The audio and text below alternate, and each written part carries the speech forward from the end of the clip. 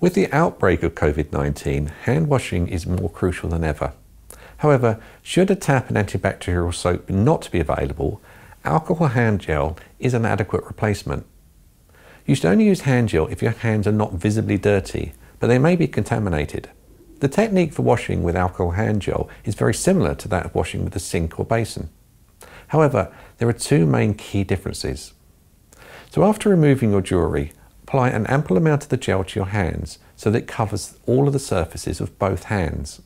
Then rub your palms together in a circular motion before rubbing between your fingers. Then clean the knuckles and rub your thumbs in a rotating manner, making sure you clean between the thumb and the index finger.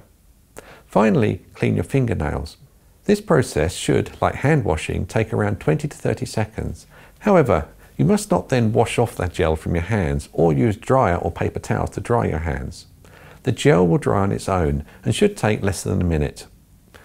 If you were then to dry your hands manually, you'll end up rubbing off the gel that you've just applied, meaning that it will not kill all the contaminants on your hands. There are different types of hand gel available, but suitable and effective ones will contain at least 60% of alcohol in them. Other ones may still work, but nowhere nearly as effective as if they're above 60%. Always read the label before applying, and remember, this is a simple process and it could save lives.